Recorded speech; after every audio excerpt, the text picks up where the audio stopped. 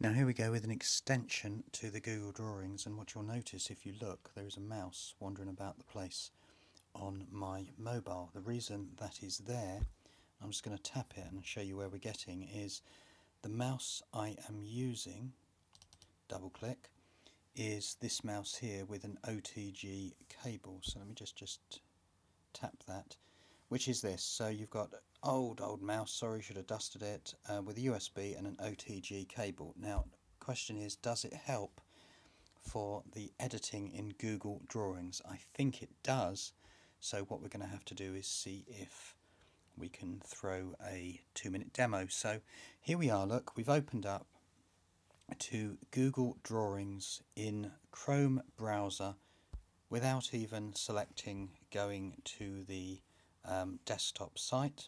Let me just come back off of that.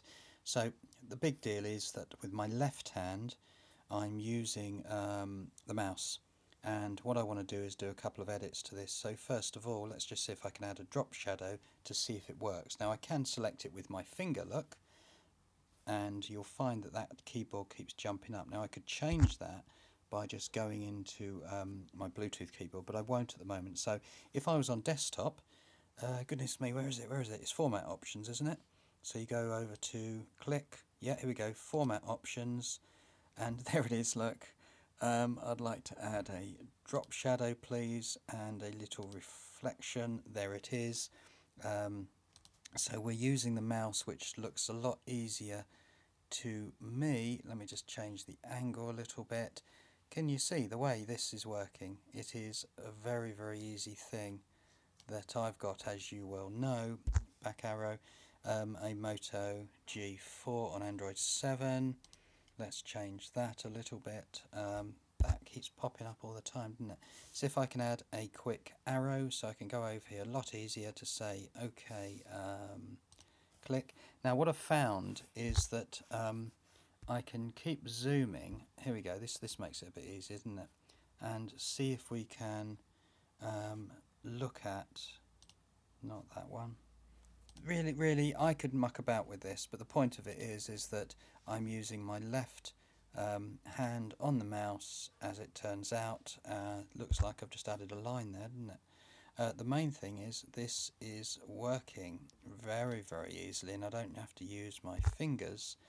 Let me I'll just hit my Bluetooth keyboard here to see that I've now accessed. Bluetooth's not on, is it?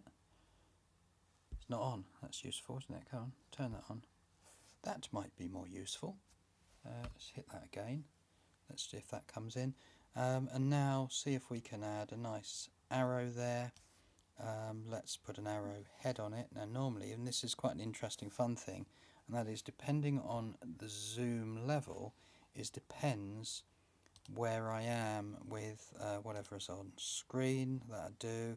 Let's change the colour. This is a normal thing that I would normally do. Let's change the line weight again, make it a bit bigger. Let's shove an arrowhead on the end. Let's try that one. Let's move that around a little bit to look at the OTG part of it. I accept that that is off. And yeah, I'm not going to go any further than that. I think I proved my point to myself, and that is by using an OTG cable, which is this long thing. You can get them from eBay for like $1 or something. I've got a very old mouse here. I've shoved the USB and the USB end in together. I've shoved this little part down here, which if you don't know about OTGs, they are absolutely fantastic. OTG means on the go.